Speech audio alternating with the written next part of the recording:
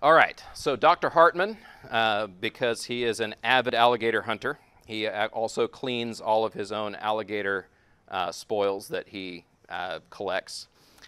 And he cleans these skulls out in a basin. He starts out by basically almost boiling the water in the basin. He takes it up to 99 degrees C. We wouldn't want to have any phase changes, so he makes sure that it stays very slightly below 100 degrees C. He then is going to add 4 alligator heads, and each alligator head is going to weigh 11 kilograms and have an almost freezing temperature. Okay? Again, we wouldn't want any phase changes of anything. He would like to mix, he would like the mixture of the water and the alligator heads to reach a final temperature of 74 degrees C when he comes back to check on it 14 minutes from now.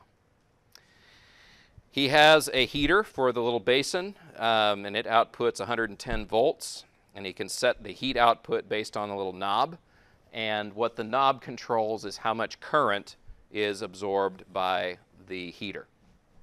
Okay? And we'll assume, this is actually a big assumption here, but we're going to assume that the heads and the water are all have reached some form of equilibrium by the time he gets back 14 minutes from now. Okay?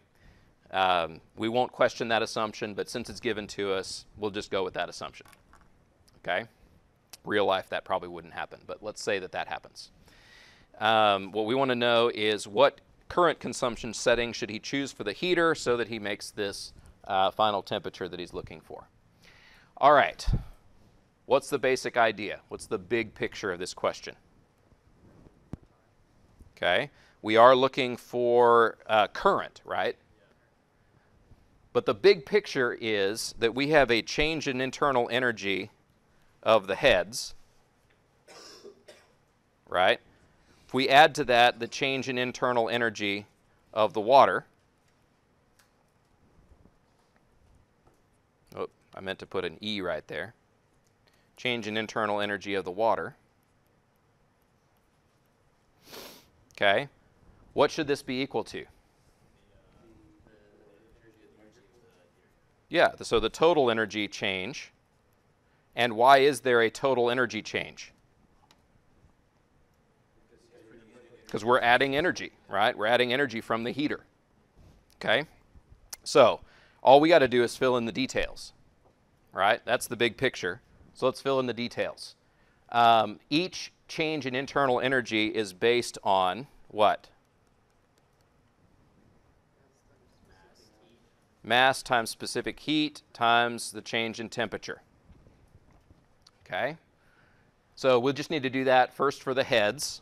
All right? So how much mass do I have of heads?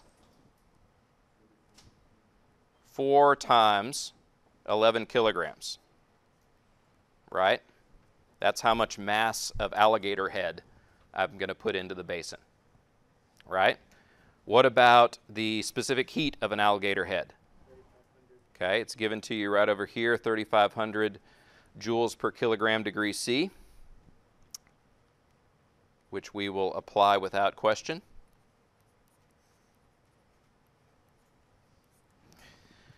All right, then what?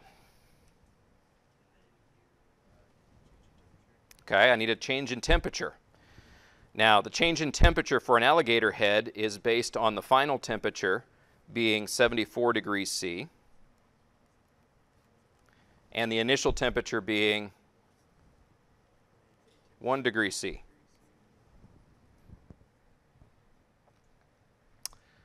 Okay, so there's that much. Then what? Now I need to take the change in internal energy of the water, right? Same type of format, more or less. What's the difference? Yeah, we need to convert some gallons into some kilograms. Okay? Well, here's how I suggest we do that. Tell you what, I'm going to, just in the interest of compactness of the solution I'm doing here, let me just do this above. The mass of water, I'll do it in a different color also. The mass of water is going to be equal to the volume of the water, which is 25 gallons. Okay? Times what? mass is equal to volume times density. And the form of density that I'll choose to put in here is 1 kilogram per liter. Okay, great. That's the mass. What's wrong? Okay. I mean, that we could put in there gallon kilograms per liter, right? And that is a statement of mass. Right? But it's not our most useful one, because once we punch that into the calculator, you know, anyway, it just won't work, right? We need it to actually have consistent units that all converge upon a particular unit that comes out of it. So what do we need to do? Okay, I have up here, I knew we were going to need it, so I wrote it up here. This would be in the back information in the test typically. If you look through all the reference information in the back and you had a problem like this, you would find a piece of information, something like that, in the back. Okay, so we put in 3.785 liters per gallon, just like it says on your milk carton. All right, and how does that help us? Okay, that gives us liters, but the liters cancel with the liters I had right here. Gallons cancel with gallons right there. It ends up giving us kilograms. Okay, so 25 times 3.785, 94.625.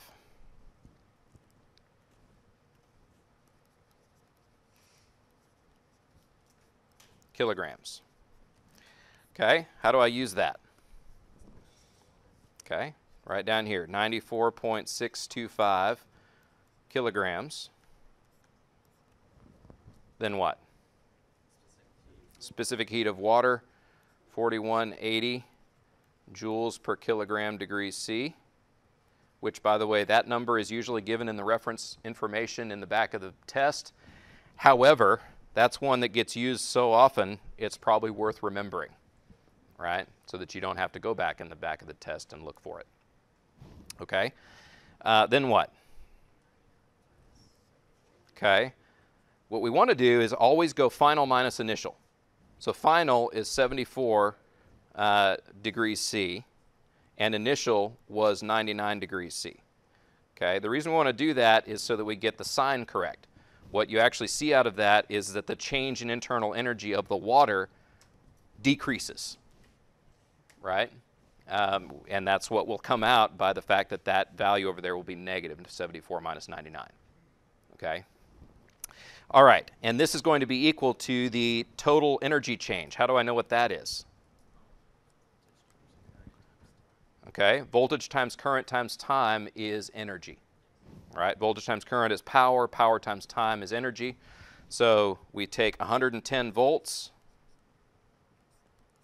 We don't know the current, so I'll just put that in there as I. And we put in here 14 minutes.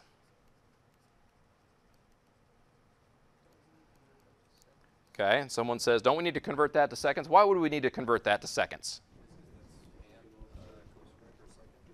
Okay, if I want the I, the current, to turn out in amps, amps times volts gives me what? Watts, and a watt is joule per second. So that's the specific time basis of a watt, is a joule per second. Everything that I have over on the left side is going to come out in joules, right? So it all works out as long as I put my time units in seconds instead of in minutes. So I agree, we want to convert that to seconds. How do we do that? Okay, 60 seconds in a minute. Okay, we punch all this into a calculator and solve for I. Okay, and so again, this isn't that, it really isn't that big of a problem. 4 times 11 times 3,500 times 74 minus 1. Okay, that gives me that first term over there, plus 94.625 times 4180 times 74 minus 99, right?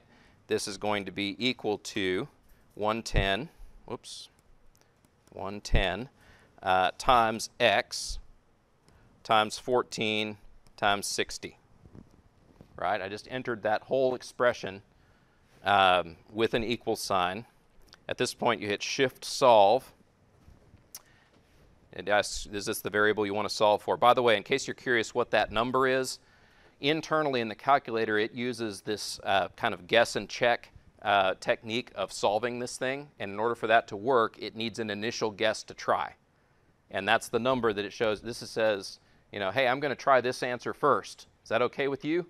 And the truth is that as long as you are dealing with a linear question, which that's the type of equation that this is, it doesn't matter what your initial guess is. It will find it with no problem as long as it's a linear question like this one is. Okay? So I don't care what the initial guess is. I just hit equals and it will solve and give me 14.65 units, amps. Okay? And that's close enough. You know, this actually brings up another good point that a lot of people might wonder about. Some of you might get to this point and say, oh man, I got 14.65 and this says 14.64. Am I okay? What do you think might have caused that much difference? Okay. Actually, the only place that, so I didn't round anything. See that? Okay, I still didn't round anything for kilograms. All right. However, just so that you have a picture into what's going on in these tests a lot of times, the exam is built in a program called MathCAD. MathCAD internally has a conversion from gallons to liters. And in a lot of these questions, we don't bother to make it exactly necessarily out to 1,000 decimal places exactly what we tell you it is. So I'll bet if you go into MathCAD and look for the the conversion from liters to gallons, it might not be exactly 3.785 liters per gallon. So that's probably the spot where we picked up a little bit of discrepancy between what we did and what was built into the sheet to calculate the answer of H right there. Now, how much does that affect the final answer of these questions? Well, let me put it this way. For this one, if you had seen a discrepancy at the tenths place, I would be very concerned, right? If I'm you and I'm solving this question and I get 14.54, I would go back and check my work very carefully before I just circled the answer H. Okay? Because that's probably too much to expect that a small discrepancy like that would have caused a question to be that far different. Okay? Believe it or not, that's actually one of the things that makes an engineer good at what they do. If they can mentally kind of keep track of all the assumptions that they made and mentally keep track of all the places where they may have gotten the outcome may have been affected by something that they did along the way, so that they remember what those were when they get to the end, right? That's not an easy thing to learn how to do, but that's one of the things that makes a good engineer, someone who can kind of mentally keep track of all that stuff that are questions along the way.